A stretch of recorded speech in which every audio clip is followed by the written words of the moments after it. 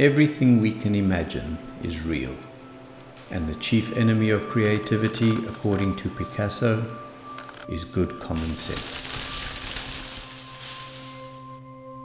He goes on to say that the meaning of life is to find your gift, and then the purpose of life is to go and give it away.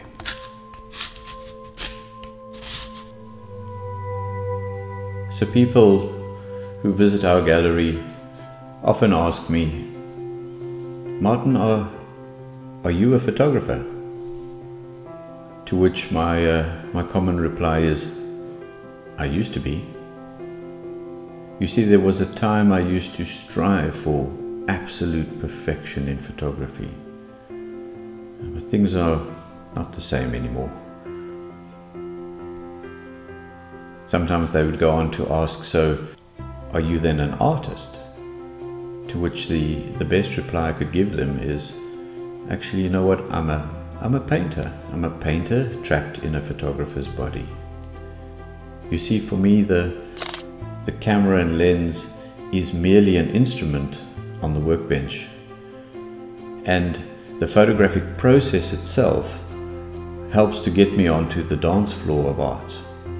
The magic then happens after that. So whether the camera comes in the beginning of the process, the middle of the process, or the end of the process, it doesn't really matter.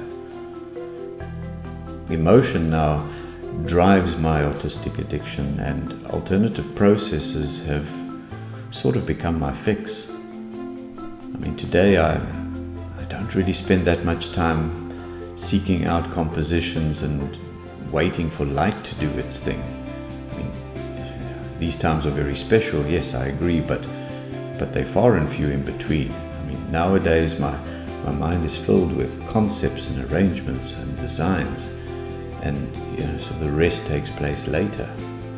I strive for these one-of-a-kind artistic outcomes.